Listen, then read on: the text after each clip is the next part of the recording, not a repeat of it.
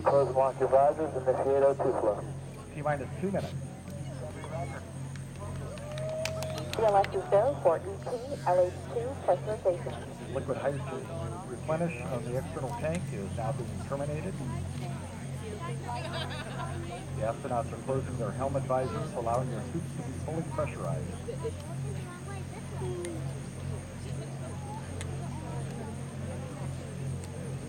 Oh wow, it's ready to go. T-minus 1 minute, 30 seconds, and counting. All systems are go. We're about 90 seconds from the launch of Space Shuttle Discovery.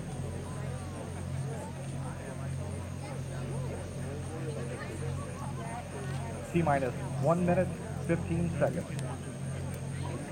The liquid hydrogen tank inside the external tank is reported to be at the proper flight pressure. You will. You will. T-minus 1 minute and counting.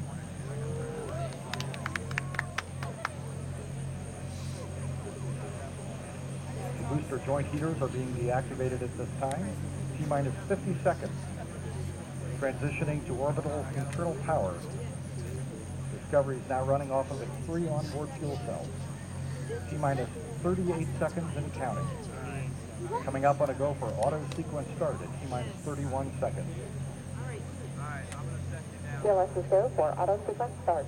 And we have a go for auto sequence start. Discovery's onboard computers have primary control of all the vehicle's critical functions.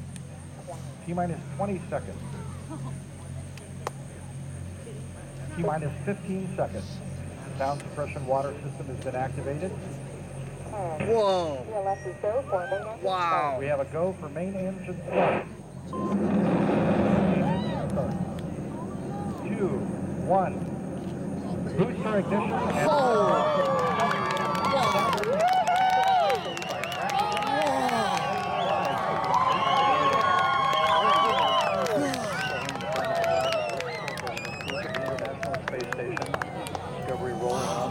alignment for 8.5-minute ride to orbit, 4.5 million pounds of hardware and humans taking aim on the international outpost.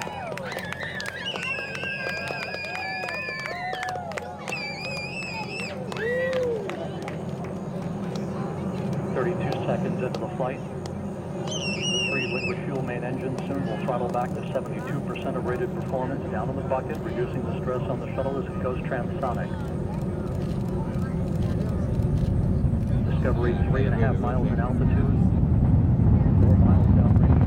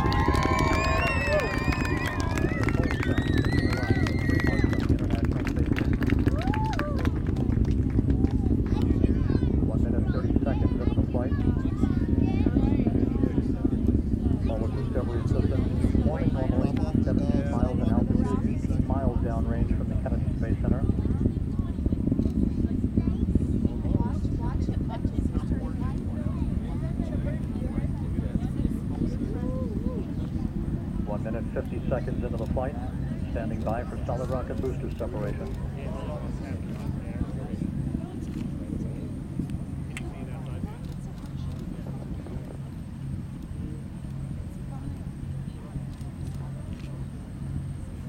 Booster officer confirms staging a good solid rocket booster separation. Guidance converging the onboard computer steering the shuttle for its precise path to the International Space Station.